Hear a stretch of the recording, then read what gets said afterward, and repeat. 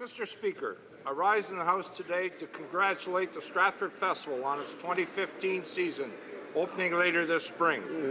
For over 60 years, people from around the world have come to Stratford for unparalleled performances from North America's leading theatre company. Among this year's performances include The Sound of Music, Hamlet, The Diary of Anne Frank, and many more.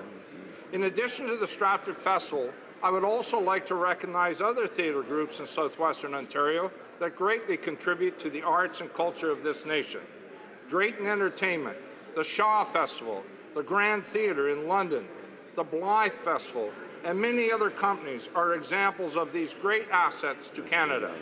I congratulate all of these theatre groups for their continued success and thank them for their enormous contribution to the arts in Canada.